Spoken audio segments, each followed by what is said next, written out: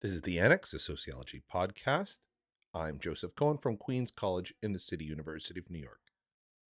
In today's pre-recorded episode, Daniel Morrison from Abilene Christian University sits down with Omar Lizardo from UCLA and Seth Aburtyn from UBC to discuss classical sociology and their new book of classical sociological theory. Well, Seth and Omar, so good to have you on. Seth, like I said earlier, this is a return visit for you, but Omar, glad to have you, and thanks for joining us today. Absolutely. Thanks for having us. Yeah, thanks for the invite. All right. Well, the first voice you heard there was Seth, and the second was Omar. So unlike some other things most other things that I do on the podcast, I did not read all of the Handbook of Classical Sociological Theory. There are lots of great and very interesting selections in there. I was going to give you an exam afterwards, so I guess that's out of the question. Yeah, totally not prepared for that. It's only like 500 pages. Come on. Yeah, it's only 500 pages. But actually, I did read a few selections and looked at several more, and these are digestible. I mean, each chapter is not super, super long.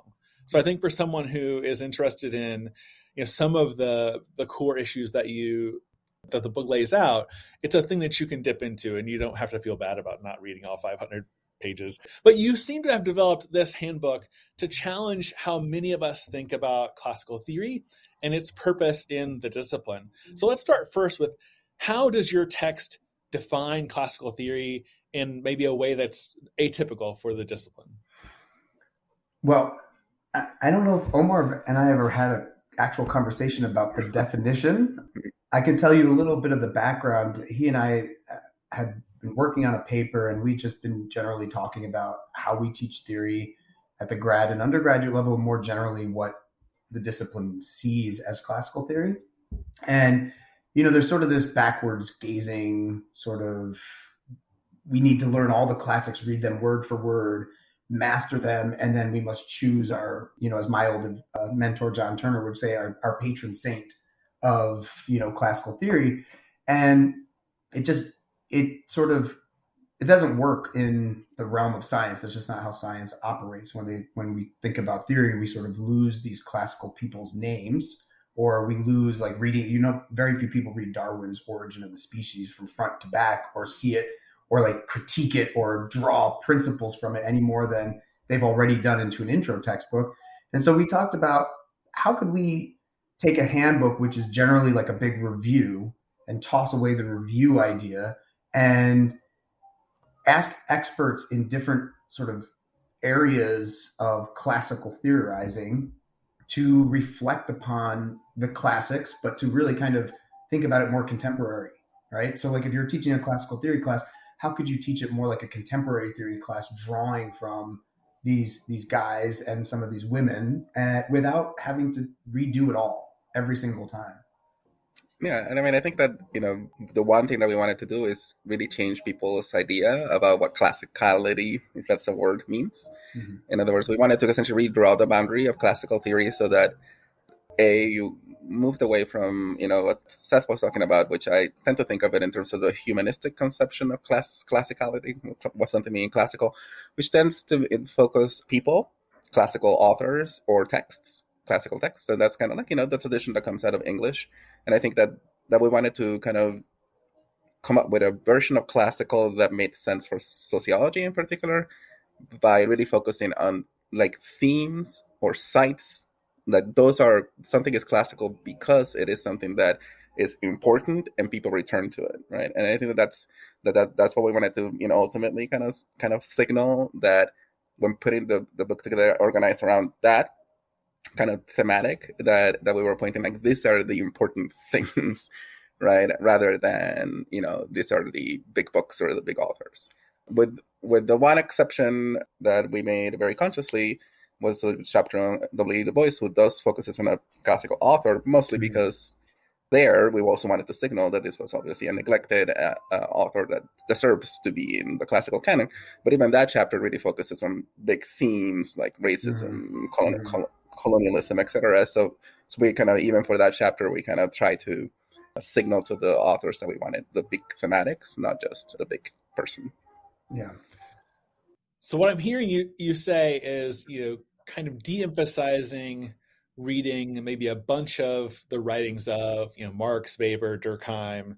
Some folks put Simmel in there, some folks put Du Bois in there, some folks put any one or two of a number of women in there, but rather focusing on the enduring kind of problematics and concepts that are, still central to how sociologists practice today.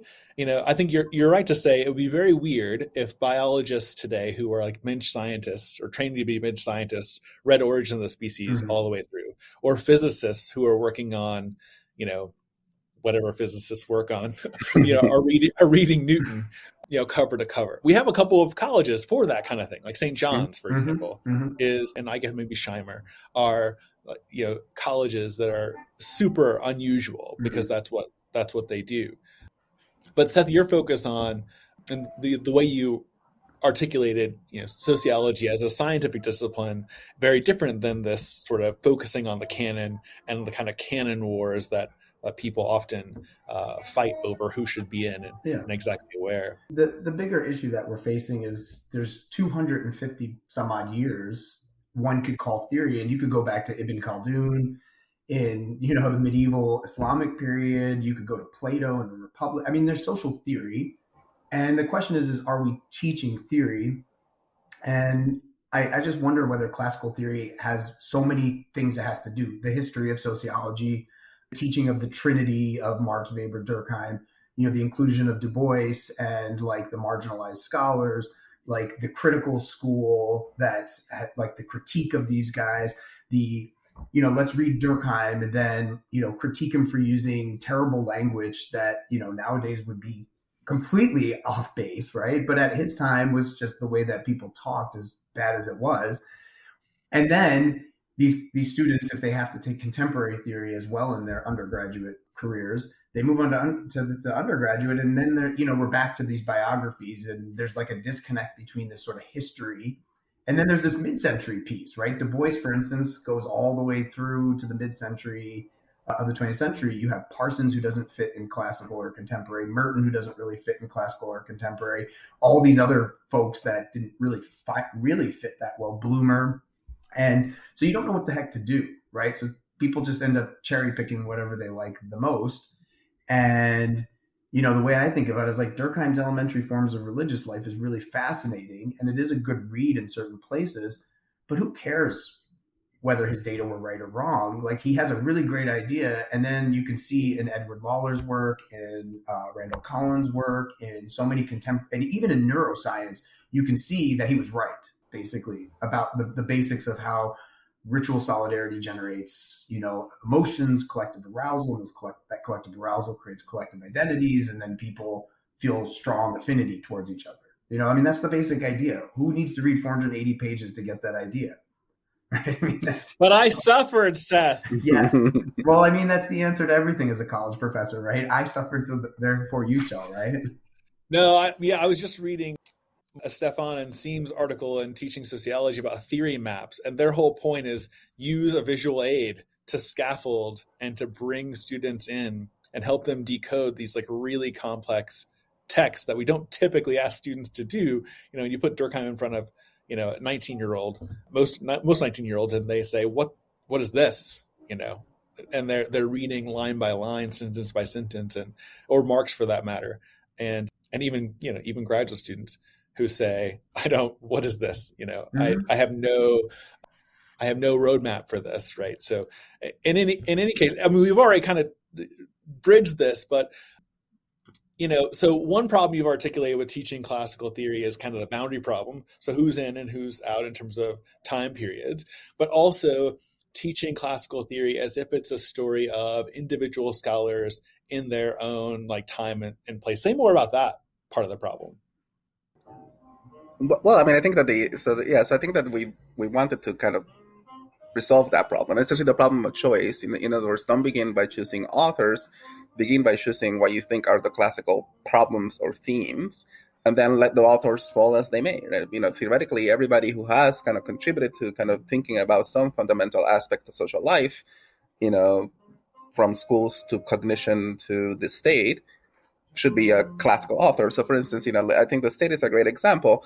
Max Weber is such a dominant figure. It's mostly because he, in that realm. So that's an easy one for you. If you choose the state, you kind of have to choose Weber because he's so central in terms of providing basic definitions, etc.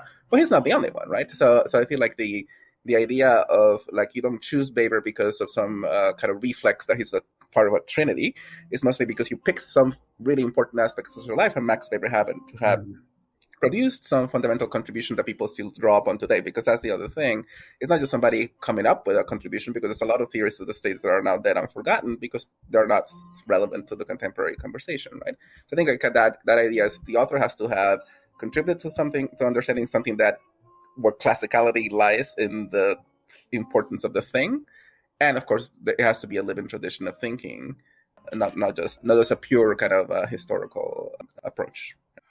Yeah, and we were doing some other project at the time, and we were digging into old books from the 60s and 50s and 40s, and basically there weren't theory textbooks, there were just books, right? And so these books, we tried to organize some of the topics along those lines. So, one section is called Spheres of Social Life, and this is kind of speaks to what Omar was talking about with the state, right? I would call it polity. It's just the general sort of political system itself, but we study economics, we study the economy, we study religion, or we used to study religion much more heavily. We used to study kinship. That's not really something sociologists do. They mostly study the family now. But law used to be a much bigger sort of central space. Medicine, these are big spheres that the theorists were really interested in. Not all of them, but Weber, for instance, covered a whole bunch. Durkheim was, of course, interested in kinship, the economy, religion. Marx was interested in the economy and the state. And, when you get into the minor theorists too, and they all have kind of a couple of things that they really liked a lot. And then if you think about that and you're teaching a course, instead of saying, okay, we're going to learn Weber's typology of action, Weber's typology of authority. Now tell me why there's 4 types of action and 3 types of authority. You know what I mean? Or do we just say sociologists were studying the state? Why were they studying the state? What was really important about it? What changed in the 19th century that mattered? How does colonialism operate, right? Where there is a state that's imposing stateness on a group of people, right? That's what seems so much more fascinating. That's the thread that then carries into contemporary sociology. People don't write typologies of action and stuff like that often anymore. They don't write a big book like that anymore, at the very least.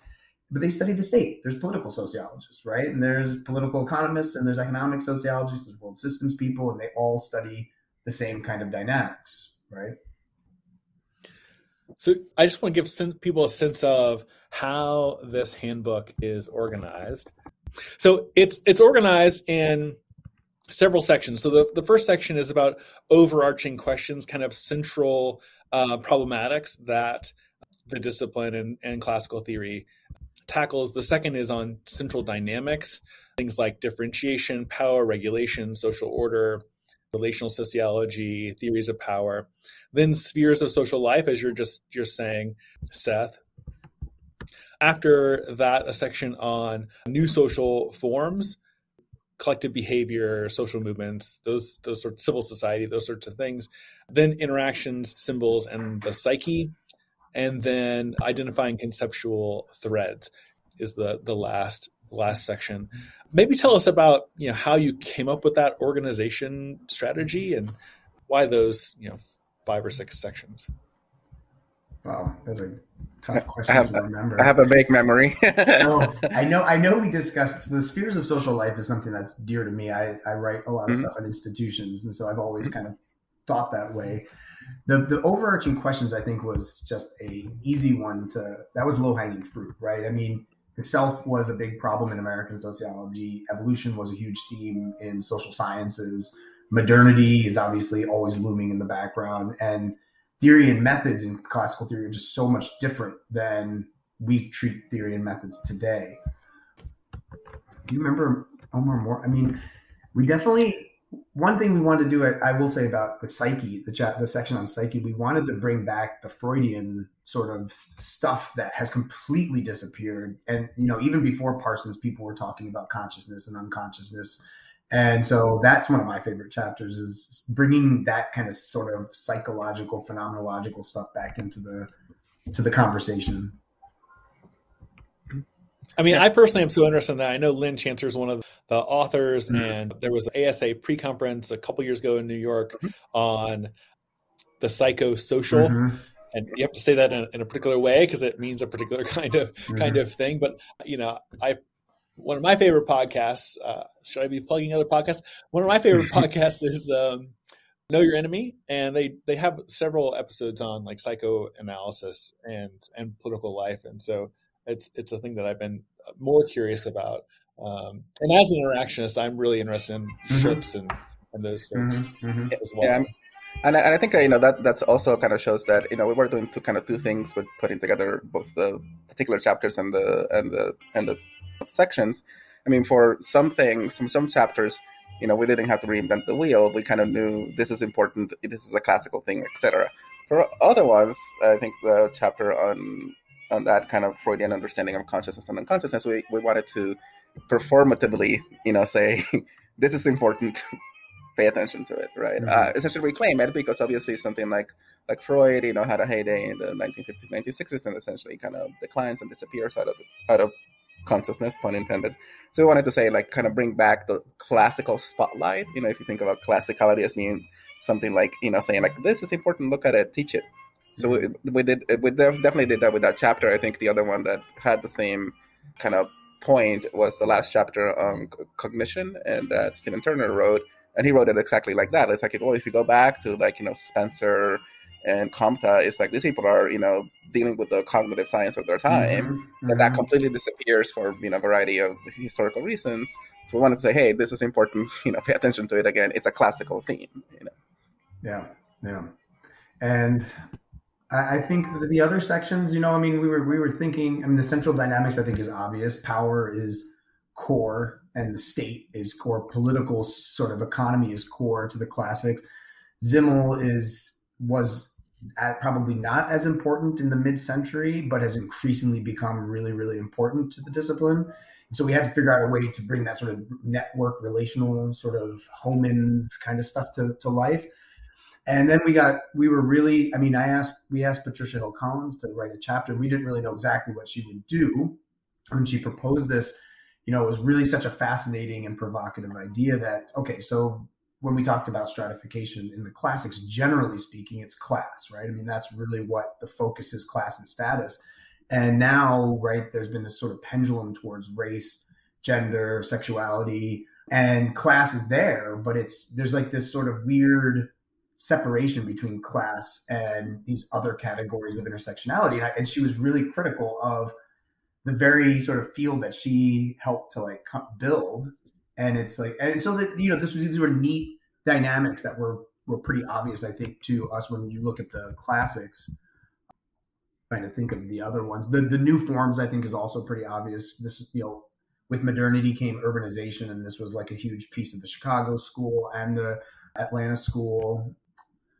Social movements became a big deal. Collective behavior was a separate piece to that. Organizations out of Weber, the sort of civil society area was there. And of course, then the other, which becomes a very prominent piece in Fanon and various critical strands of sociology, as well as even more traditional Goffman folks. So yeah, I think that's I'm sorry, go ahead, Omar. No, I was going to say that in that section, we kind of paired the social movements and the crowd chapters on purpose, because that's definitely, in the case of crowds, with some of the awesome work that Christian Borge has been doing recently, that's definitely a reclamation project too. It is such a central concern about all the classics. Essentially all of them, Durkheim, Weber, Tarda dealt with that in some way, but it declined precisely because of modern social movement theory defined itself against it as saying no, people are not irrational, etc. So I feel like that's another one where we wanted to shine the spotlight as maybe we should kind of revisit it, the study of crowd and collective behavior without the stereotypes that we kind of accumulated for the last 30 years, because it's just a fundamental dimension of social life. And of course, we didn't know that January 6th was going to happen when we did that, but Yeah. And I think in the end, what we were thinking when we thought of the bigger themes and we started to, collect authors who were proposing things that felt like they fit together, I think the bigger thing was, okay, if you were teaching a classical theory course and you really were tired of the typical texts and having to assign all the primary sources, you could still assign primary sources using this handbook. And you were tired of like the debate, like using your class as a debate, whether like we've completely got it wrong and it's time to throw all the white dudes out and like just bring everybody else in, or whether we should just stuff it full of everybody and spend like a day on this person, a day on that person. We're like, what if you spent like half the term talking about like the big problems and the big questions, and then another half of the term talking about like the conceptual threads, right? The things that were there that kind of disappeared but then came back, right? I mean, you can still do these intellectual reclamation projects in that case. Or if you were teaching, like if you're breaking your class into ideas of like community and then into power and authority and into like the sacred and into the self, you could take some of these pieces from different sections and be like, okay, power, there's actual chapter on power, the chapter on regulation, et cetera, et cetera. And you could kind of design this, and then you still have all the citations, so your students can go find these readings if they wanted to, but you're getting fresh ideas, new spin on it. I hate to ask you this, but I will anyway. You have any favorites in this book? Any favorite chapters you want to highlight? I read the Du Bois chapter. It just reminded me how the breadth of his knowledge and just the number of contributions. I mean, someone did a calculation. It was something like the guy wrote an average of like 12 pages per day. I mean, like published an average of like 12 pages per day, which I think is just, nuts. Obviously like incredibly unprecedented. Mm-hmm. It helps if you're like the editor of Crisis and you've got your own outlet. Mm-hmm. But I mean, I'm a part of a Du Bois like reading group every Monday morning out of UMass and reread stuff from him. We're never going to get to the bottom of the stuff that Du Bois has published. Right. And then the unpublished stuff, unbelievable. But anyway, enough about my love of Du Bois. Do you want to highlight a couple of chapters for folks? I'll just throw, I'm very partial to symbolic interactionism in general and micro sociology, even though I do some evolutionary macro stuff. So that whole section, all 3 chapters in the interaction symbols and psyche, I thought were fabulous chapters, really creative, really interesting. Chapter on empathy, which we discussed prior to the start of this, I thought, just what an important idea in the American social psychological pragmatist tradition that somehow disappeared just because of the way we had treated emotions. But I also, on that note, really like Erica Summers Effler's chapter in the very beginning of the book itself. She's a lot like us, where she's really she's not interested in boundaries between sciences. And that chapter really kind of pulls at it's provocative. It's saying, here's pragmatism, here's phenomenology. I know they don't get along, but we can make them get along. And there's some neuroscience in there and a little cognitive science in there, just to kind of like sprinkle that bridge and build it up a bit. But those I thought were really, really, really fabulous chapters. I was really happy how those came out. Mm-hmm, mm-hmm. Yeah, and another one in that section by Nina Leschner and a co-author. I think that chapter also did something that was our plan, which is also kind of explode the boundary of what counts as classical, because structuralism is such a tradition associated with the 20th century that usually gets put in contemporary theory, but for us, now enough time has passed that we know that tradition of thinking about symbols and semiotics is classical. It's Saussure. It's a class. It's like that has to be a classic, right? And connects to Durkheim, and so I feel like that. I think that chapter, did kind of perform both in terms of being an awesome chapter that you can assign, you learn a lot from, but also kind of making our point about what should count as classical today.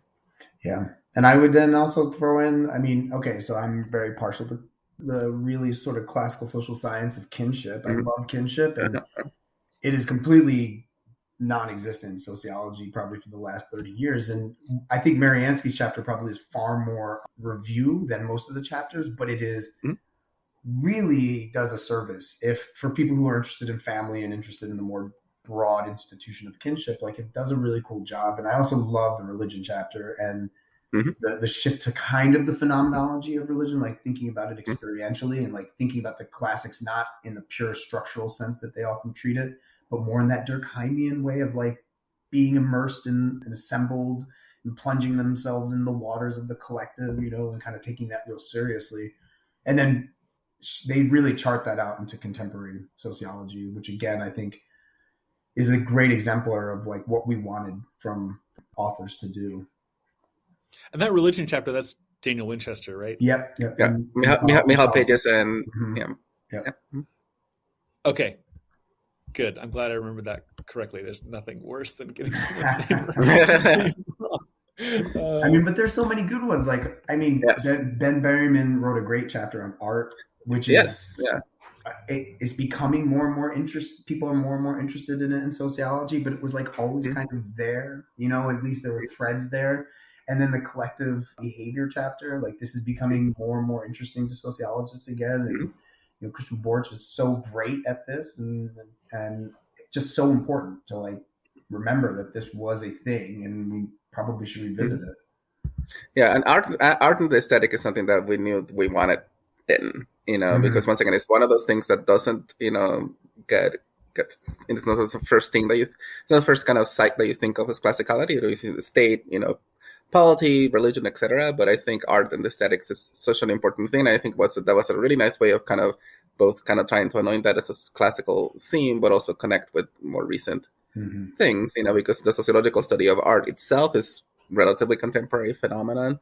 But I think what we wanted to say also connects to this kind of classical things that even kind of, go all the way even before, the institutionalization of sociology as a science. As someone who is, I guess I'm mid-career now. I don't feel old. But when does that start exactly? I think the moment you earn tenure, I think, is the mid-career moment. Yeah. And hopefully it lasts until you're like 60, right? Then... Yeah, but full professor before then, though, Omar. Ideally. I'm curious about, how you decided to undertake this project and what you learned. Maybe there are folks out there who are thinking about proposing a handbook or an edited volume, bringing people together around a topic. Maybe there's another version of a similar project on a different set of issues. How did you structure your process in doing this, and what did you learn about putting together a text like this? Oh man. Well, Seth had experience with a previous one, I think. Yeah, right? I had edited the Contemporary Theory Handbook, and I knew what I didn't want to do. And you learned your lessons. I learned a lot of lessons, and I also knew what I did want to do. I mean, I was pretty young and fresh out of grad school to some degree when I did the contemporary one. And so Omar and I had really started to talk a lot more, and we were working on a paper at the time, and I just pitched the idea because we had talked a lot about classical theory and some of the stresses that we faced or some of the things that we didn't like. And so we agreed that we weren't going to do a review type of text, as I noted before. And so we structured this email. We wrote an email, and we picked a list of people. Obviously, we already had ideas for chapters, and we were like, well, who would be perfect for writing a chapter on this and that? And then we just, we cold called people through this email, and it was basically like, we want you to write this, and this isn't going to be a review chapter.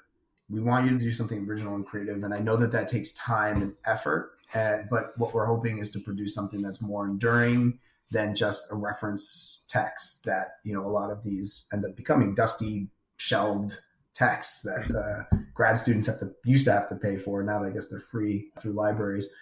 And, so that we just kind of went with that. And when people would respond, some people were like, really, oh my God, this is a great idea. I have 100 ideas. And then we would kind of give them feedback on their ideas.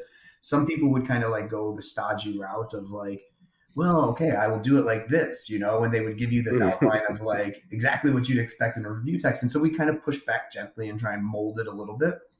And, then there were some people who were just not interested in it or didn't see the value in it. And, we would move on down the list.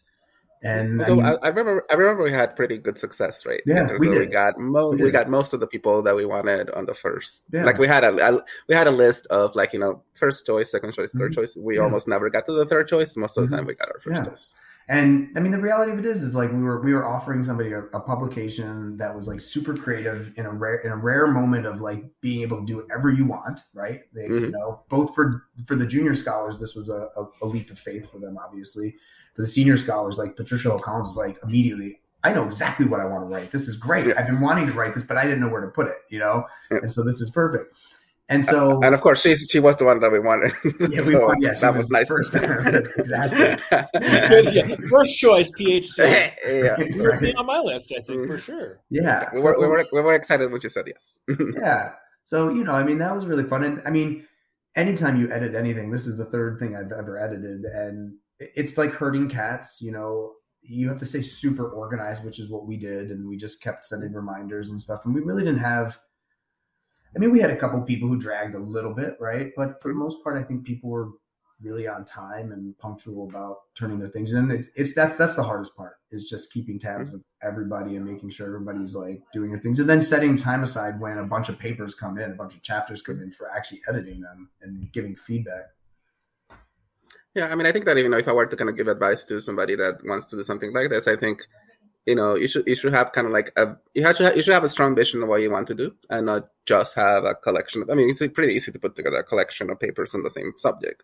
Mm-hmm. That is just a collection. But I think that if you have a big picture vision, then it's easier, because essentially then you're kind of just more fitting pieces into a larger puzzle than just collecting like a serially a disorganized set of things. Mm-hmm. Because once again, it makes it easier in terms of identifying people. And and the other thing that I would recommend is that you should always search for balance. I think that this collection ended up being really good because we wanted balance across various dimensions. We wanted junior and more established scholars. We obviously wanted gender balance, and I think that created a really nice mixture of kind of when people of approaches, but also of kind of the kind of takes on certain classical themes that's I think read as fresher than otherwise.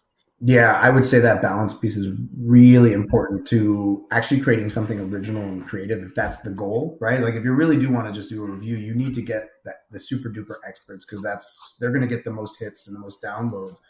But if you want something like classical theory, if you want to change it, you have to have a balance of younger people who are already rethinking it, who already aren't like set in their ways, who haven't written like 75 essays on like Durkheim before, you know what I mean? Like who already have their like spiel all set. And then right. You do need those senior people, because some of them are thinking like, hey, I've been doing this a long time and I'm bored with it. Like, how can I rethink this? Or I've already begun rethinking.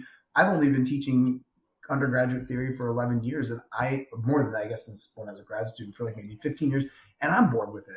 I've been changing it for years, because if you do it the same way, it really is probably the most dull, rote exercise besides maybe introductory sociology. Mm-hmm. Well, as I said, I teach the social theory class here, and at the end of every semester, I think I'm going to throw out this entire syllabus and start over.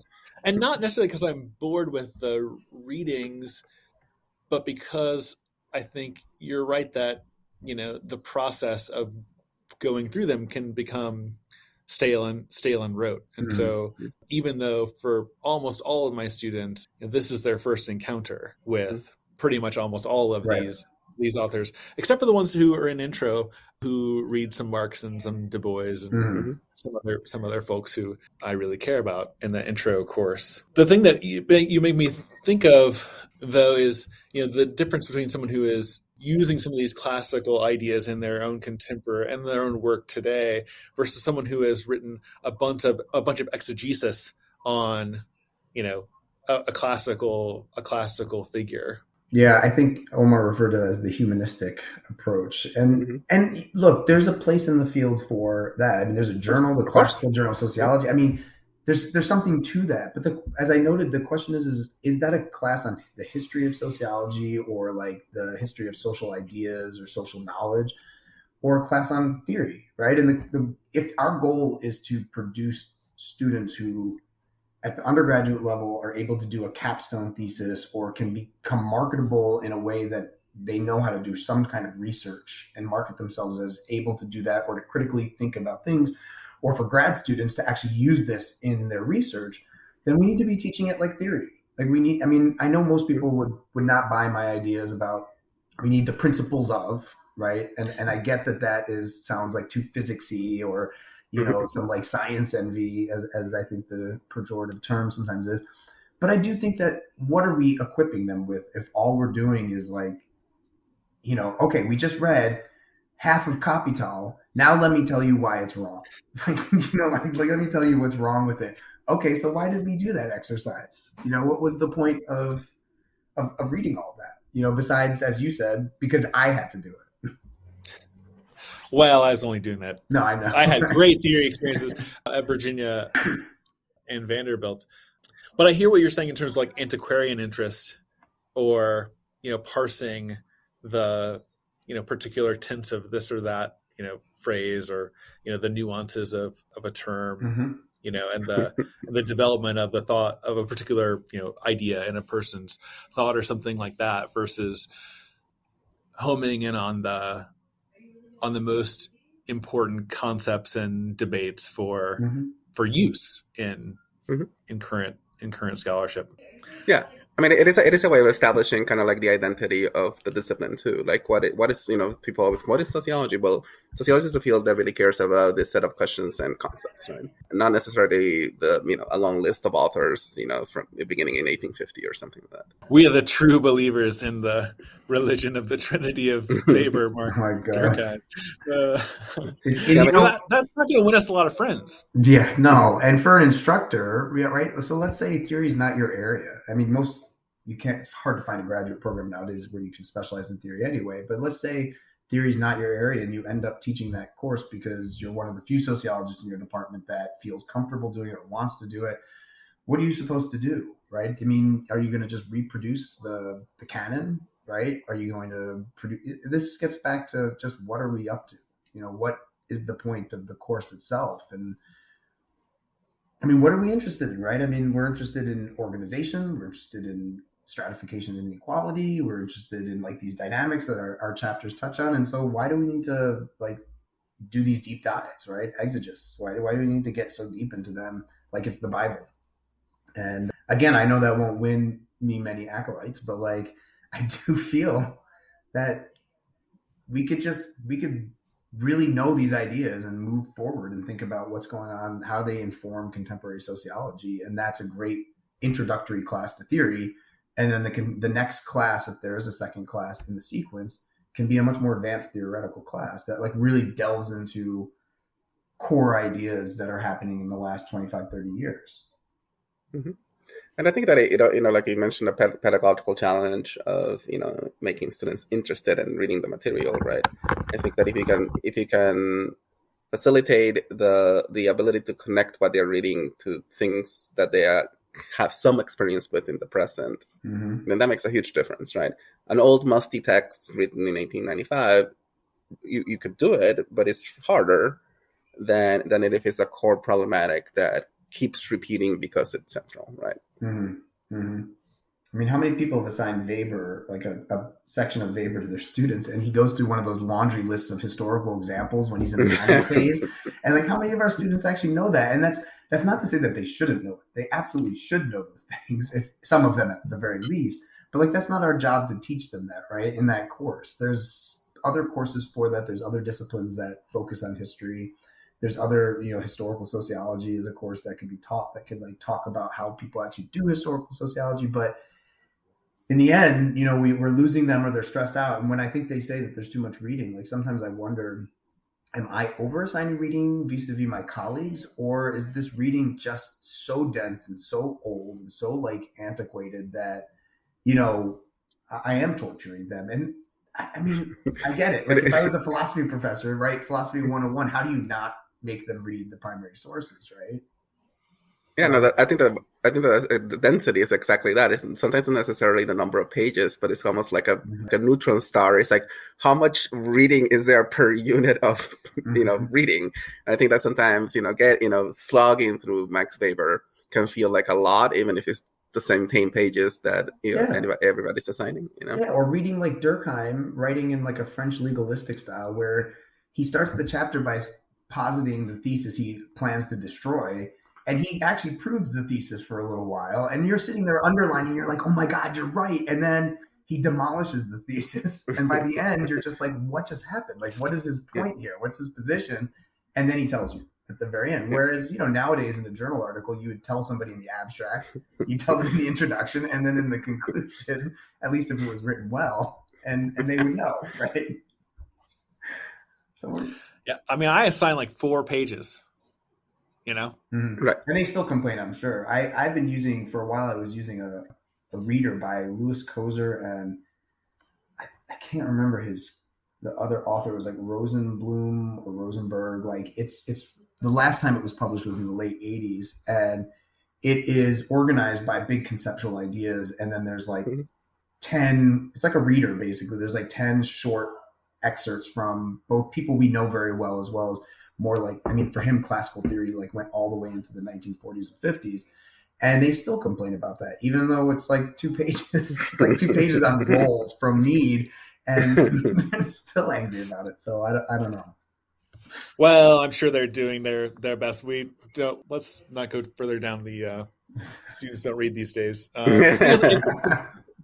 True confession, I wasn't always the best student myself in terms of reading everything.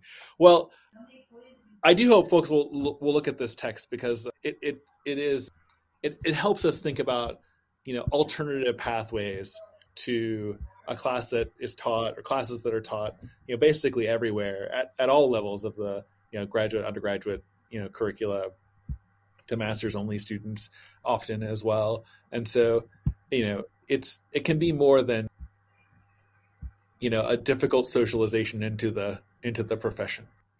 Well, I'm curious about, you've mentioned already the fact that the two of you have collaborated on some things. So maybe could you preview for us, tell us about your current work, the things that you're doing these days? You want me to go first? Yeah, go ahead. Yeah. So we when we first started working together, I had been invited to write a paper for Advances in Group Processes, which is one of those emerald sort of hardbound once a year published journals. That's primarily, social psychologists, usually the harder social psychologists, like the experimental folks. But there's usually some really, really interesting papers in there. And because it's peer reviewed, but it's not like centralized in like Social Psychology Quarterly, there's a little bit like more room for being creative. And I saw it as a good opportunity. Omar and I had talked about doing something. I was like, well, I got this invitation, this would be a great place to play in a sandbox and, to combine. So at the time I'd started to read a lot of affective neuroscience. I was really starting to get into Panksepp and Ledoux and people like that, Damasio. And Omar was, of course, like interested in a lot of those ideas as well, but like thinking about how to bridge the affective and the cognitive stuff together and just thinking about the self. So we wrote an article on that. And there was a lot of obviously like leftover bits and pieces and a lot of ideas that were kind of hanging around. And like the big one was for me was thinking about motivation, like the sociology of motivation, right? How are people actually motivated to act? And, the science behind motivation in the last 10 or 15 years is very, very different from what it once was. It's not pure behaviorism. It's not hedonism like it once was in the mid-century. And it's not really aligned with the way sociologists think of what motivates us. It's not rooted in these distal forces like goals and values and interests that are not really actually driving our motor behaviors, but much more related to the brain and like how the brain operates on, the primate level and the mammalian level. And so I started to talk to Omar about some of these ideas and some of the leftover pieces. And we've been really digging into the ideas of motivation and like where affect fits. Not the emotions part, not the cultural piece of emotions, but like the actual affective responses that we have that are often preconscious and sometimes unconscious, not in the Freudian sense, but in the sense that we're just not aware of them. And thinking about how we can not like, slay sociology, but like incorporate this into sociology to improve how we think about action, right? What makes us act. Yeah, and in many ways, it's kind of, it became also ultimately a somewhat of a reclamation project of things that kind of used to be central, but kind of dropped out in terms of thinking about how people, are, energized to just, do their stuff. So one thing that we kind of discovered both in the affective neuroscience work and the new science of motivation is, like essentially kind of like how for a lot of those disciplines, they're now kind of centered, in the idea of reward and value, which kind of, value not in the sense of values in the abstract, but value in terms of like, I value this apple or something like that, or this conversation. Right? And I think that those two concepts then for us kind of, we began to do a lot of kind of that kind of reclamation project, kind of bringing, what if we begin to think about motivation in terms of learned rewards and, learned values. And it does kind of completely change, the way that you definitely like, what you find. And then if you go back to a lot of the current, work on motivation, is that there's actually no motivation in the core theories that we have. There's a couple of models that talk about motivation, but they're so abstract that they essentially would fail to explain like the simplest action, right? And I think that then when you have that, kind of, you have a big gap between like a seemingly elegant model that doesn't help you, doesn't give you much explanatory leverage on why somebody would perform the simplest action, then that we identify that this is a problem. Right. And, to build on that, so like a lot of what we think of as motivation is often what Omar and I call motive talk, which is, it's very much the Millsian tradition, whereas the vocabulary of motives, it's that we can't ever really know the springs of action, but what we can do is ask people after the fact. And we know that obviously why people do what they do and what they say they did aren't always aligned. In fact, they're sometimes not aligned. And very often people don't know why they did what they did. They just reflect on it and tell us whatever it is. That doesn't mean that those self-reports and that sort of post hoc information isn't interesting and important. It's just, it's not telling us the whole story. And then what it does is it leaves a lot of action. Like Omar's talking about, like very mundane, boring stuff. Like, why do people do crossword puzzles? Why are there crossword addicts? And Omar's probably laughing because I always throw that example into our papers. But like, why, these sort of weird things, why do people like to take walks, and just go for a walk by themselves? Or why do people develop like serious habits or like hardcore addictions? And a theory of action should be able to kind of cover a lot of that ground, as well as account for the fact that sociologists are now, and just social science is now aware of neurodivergence, right? That a lot of our theories of action are about neurotypical people, and therefore the theory can't cover and it can't explain all behavior. So what if we go to motivation science, where we are really digging into the brain and thinking about how the brain works, and it can start to provide some explanatory mechanisms for why people do crosswords and why people hate them, why people skydive, and why some people are like super risk averse, and how these things develop over time. And I think that another thing that we discovered is that taking that approach takes a lot of things that essentially, it's kind of like, not analogous to, physical science. A lot of physical science, physics has constants, and there are actually true constants, presumably in this version of the universe. Well, sociologists have actual constants, but they're not actually constants, they're variables, and probably the core thing that is actually a variable, but that sociologists usually treat as constant, is the motivation to be sociable or for sociality, right? So humans are a social species, but there's incredible range of variation in terms of how much sociality is actually rewarding and seen as a value across people.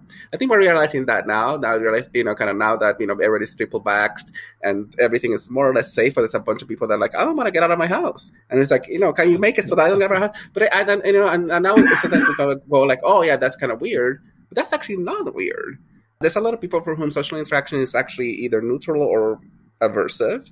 So the idea that, and it's built into a lot of our, theories, including contemporary theories like, interaction ritual, chain theory, etc., that everybody gets a hit out of sociality, is completely false. And the affective neuroscience stuff kind of actually shows that. But it makes it more interesting because it creates like a number of empirical puzzles that the constant approach we just wouldn't be able to answer. Mm-hmm.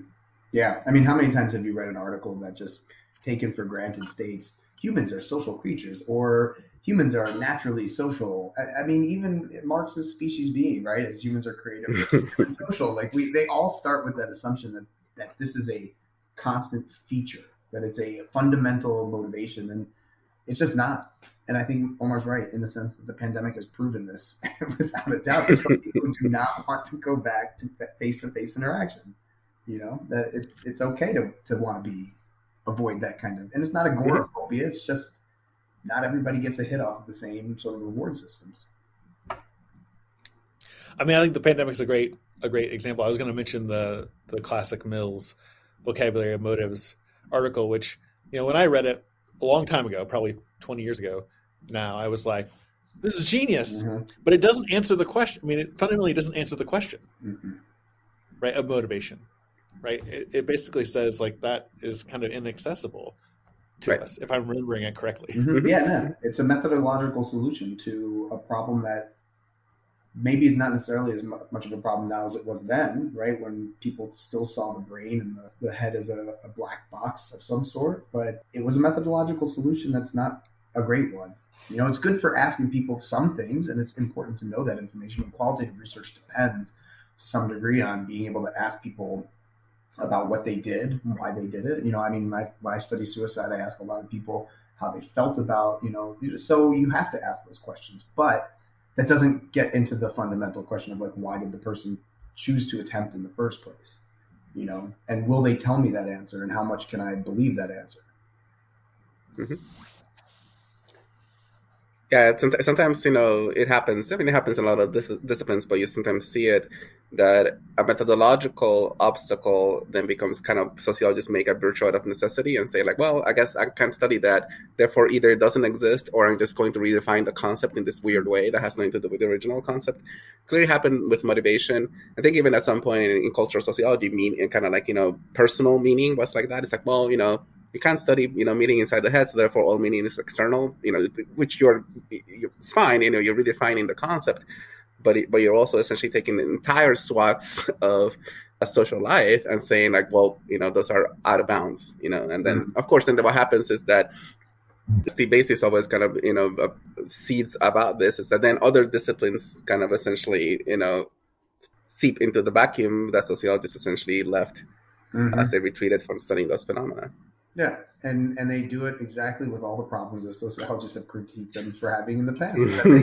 They're coming up with really some good answers or like important answers, but they're still neglecting the larger social environment and all of the dimensions of that sociologists are obviously interested in.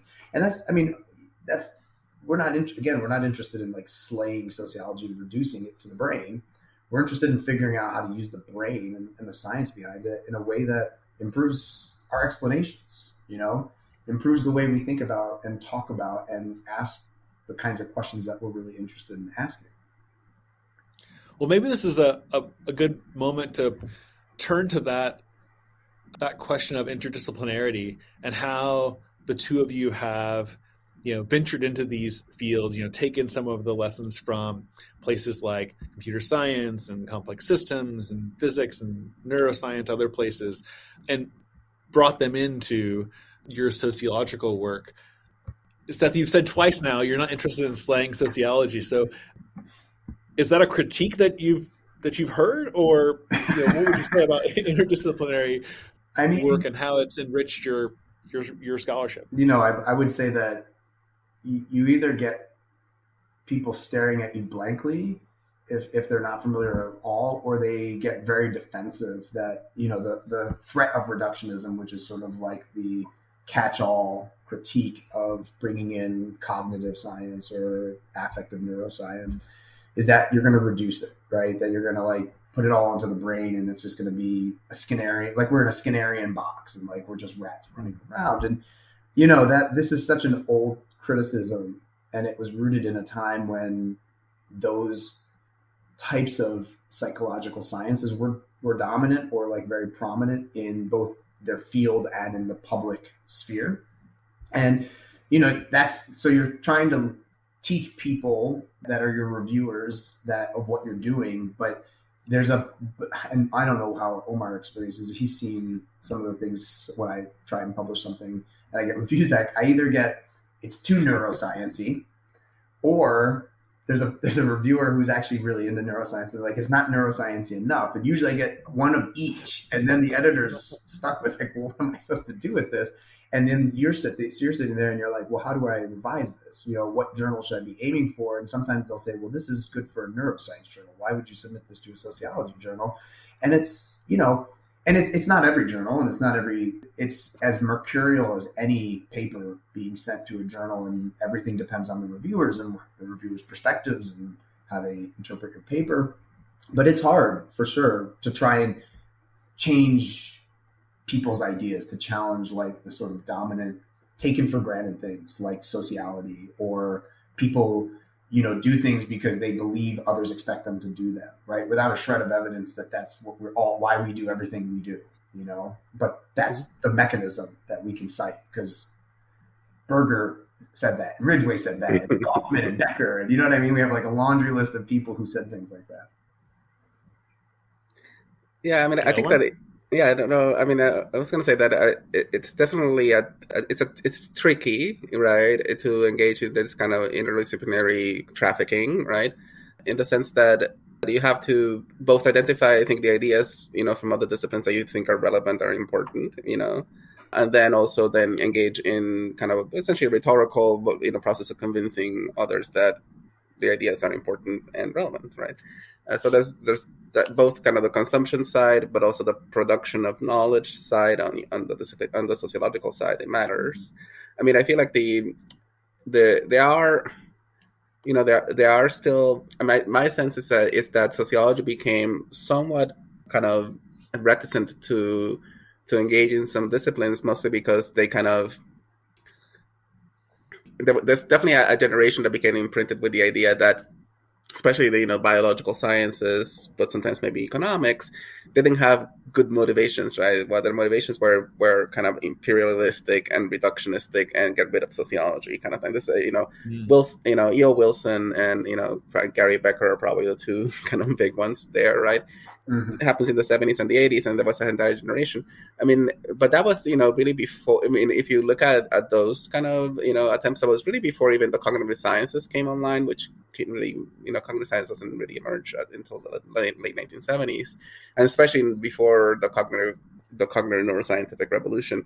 And if you look at those disciplines do not have any imperialistic kind of things. There actually are disciplines that are big tent, and they are defined as big tent, and there's a lot of hyphenated fields that are supposed to be inherently interdisciplinary. There's social neuroscience, and I think that means that when those disciplines look social sciences, they're not interested in imperialistic reductionism. They're interested in collaboration. But sometimes, a lot of the times, social scientists are kind of like shell shocked from the old rational choice or sociobiological incursions. Feel like, oh no, they want to kind of come and reduce. And I feel like that at this point there's kind of a weird impasse, because there's actually space for interdisciplinarity, but there's actually a relatively low uptake from the part of social scientists to the source of open invitations.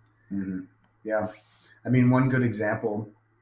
There's as Omar noted, there's like a whole field of social neuroscience where people are really interested in, neuroscientists are really interested in like relationships, like dyadic relationships, and how the brain is wired for that, which is very like Durkheimian, very like Randall Collinsian, very like Edward Ball, like very much the emotion stuff, right? And so they've got a pretty decent handle on like how relationships work. But what they don't think about at all is the fact that there are attributes of people that vary in these relationships. There's dimensions like how intimate or impersonal the relationship is, hierarchical differences between people, and then there's the fact that people are not just in relationships with dyadic others; they're also in relationships with groups and abstract collectives and things like that. So there's a lot of places where neuroscience would probably stand to benefit from conversations with sociologists, and sociologists could be harvesting these ideas. And there are definitely people like David Franks, Rengen Farhat, like people like that are doing that. Steve Hitlin, who like kind of like sits on the edge of like the sociology morality and like some more like neuroscience, cognitive science of morality, and Vasey as well, right? But we're talking about. I mean, those are the exceptions, right, to the general rules. Well, Reagan Farhat has been on. I know that she's one of Joe Cohen's favorite guests. He always is curious about what Farhat is doing. But that is a great, example of contributions that sociologists can make and how we can enrich our own practice with insights from these other fields. Well, I wanted to turn to the banter segment. It's not all sociology all the time in the lives of sociologists, although Socianics does have a presence on Twitter, as folks know, and you all are both on Twitter as well. I wonder if we could talk about your thoughts about the recent discussion on Soc Twitter about the role of theory development in the discipline's top journals. I totally forget and apologize to whomever brought up this topic, but someone was saying that, in our top disciplinary journals, there is a overemphasis on theory development or new concept creation, and less of a focus on either developing existing concepts, or even, as Max Besbris and Seamus Khan had written in their article, Less Theory, More Description, 2017 in Sociological Theory, that we need more description. We need less theoretical development in our top journals. How do you all feel about this? What do you think about that discussion? Well, I think theory matters, and it's good that we encourage that in our top journals. I think that ultimately it does come. I think that at some of the discussions sometimes you can take it as like we don't want theory, or we just want description, or just pure empirical reports. I think that sometimes that's a version of that, but I think that sometimes when people kind of are discomfited by the idea of journals asking for theory, is that people just don't know exactly what the journals are asking for precisely, because the idea of theory is now polyvalent, and people are kind of confused even as to what it is, right? Sometimes people may think, oh, they want me to talk about Max Weber or something like that. And I feel like that sometimes is part of the discussion. My sense is that if we kind of could settle on the idea of like conceptual development is super important. A lot of the sciences need to do this. Conceptual engineering, thinking about concepts carefully. And if you are able to kind of, produce a contribution like that, I think that that's important. It's important to encourage it. I think that there's forms of theorizing and theory development that probably make like sense for an empirical paper. But I think like sometimes, when just use the word theory without qualification, people do sometimes get a little kind of like, what does that mean? What do they want me to do? Yeah, I would agree with that. I think what makes us different than other social sciences is our sort of theory heavy, or our drive for theory. And I think that there is that ambiguity piece to it. And I think that you can even see the ambiguity when you read just the journal Sociological Theory or Theory in Society, where every issue is filled with, sometimes it's theory in the formal sense of theory, sometimes it's like theory in charting out new ground, sometimes it's very empirically driven, qualitative sort of grounded theory.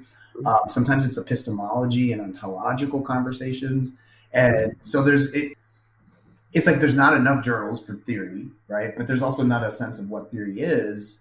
But at the same time, I'm not sure there's a need for less of it. I think that's what makes us so different from other fields, and what makes us so much more useful, not in the pejorative sense, but in the sense that like if an organization wanted to hire us, or a nonprofit wanted to hire us, or a think tank wanted us, like we have theories. And yes, they're more complex, generally speaking, than like economics, but there are some really good parsimonious theories, and we know a lot more than I think sociologists often believe they do because of the way we teach theory in classes, but we do have theories, and they are good. And that's what makes our journal so interesting, is there are conversations, and the empirics are not just, I had a bunch of data and I did some stuff and look at it now, right? It was, there's a theoretical debate and I'm trying to weigh in on this. Maybe I'm not going to definitively solve it, but I am going to enter into that debate and maybe get us further in knowing about X, Y, or Z.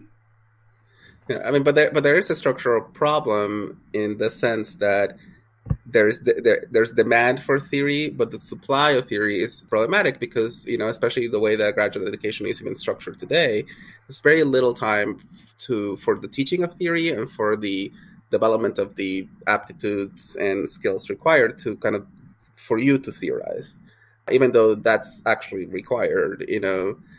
My colleagues Stefan Timmermans and Nilo Tabori have a sequel to their book on abductive analysis, and a huge one chapter of that, a fundamental element of the entire logic of inquiry is that you're supposed to know a lot of theory. Like you can do qualitative research without knowing like a ton of theory. So the issue, and that's great in the abstract, but there's like a little part missing. Where do you learn all this theory? Right. When exactly? Right. You can't do abductive theorizing without theory, but you need to learn theory. And what classes? This goes back to the classes. Like if all you're doing is taking classical and contemporary, and your classical theory is like 5 theorists or 7 theorists, and then your contemporary theory course is like Goffman, Bourdieu, Foucault, a couple of like randoms here and there, and a couple of other favorites. Then like, what have you learned? Right? You basically learned some people. And there are definitely like reasons for that. Like knowing Bourdieu, for instance, is good because it can get you published in a lot of journals, and he's a huge figure. But where are you learning your theory, right? Where are you learning like all of the theoretical things that to do what I think Timmermans and Tabor are talking about? How are you going to have that knowledge base to then go into your field site and find your surprises. You might not even be looking for those surprises because you might not have learned expectation states theory, or you might know nothing about exchange theories, or you might know nothing about world systems theory and how that affects immigration and blah, blah, blah. So it's just a lot. And I know that that's then overwhelming, but if Omar's right, if we're going to push it into the journals, there's got to also be that sort of time. And there also has to, I think Omar wrote in his Kozer, was it your Kozer word, that like the theorist is gone, right? And that's true. Like the John Turners and the Randall Collins, that's a generation that's probably never going to happen again. That kind of armchair theorist is not going to appear. And I don't think we need that, but there have to be people, there has to be room for people to be doing theory and to be able to publish theory and not be attacked because you framed it incorrectly. Like that's not how theory evolved. Like it's not like empirical work. Okay, your data was terrible, your methods were wrong, or like blah, blah, blah. The theory has to have space, right? It has to breathe, and the reviewers can't just be like, well, I like this theory, I don't like yours. And that just doesn't exist because of the way the profession is right now. And that's fine, but that also then raises problems for people who are learning to publish and they're being told they need theory. Yeah. So, you're talking about the supply side, right? Well, cool. Well, y'all, thanks so much for your time. I really appreciate it. You've been listening to The Annex, a sociology podcast. The Annex is a production of the Queen's Podcast Lab. For more information, visit queenspodcastlab.org. Thanks for listening.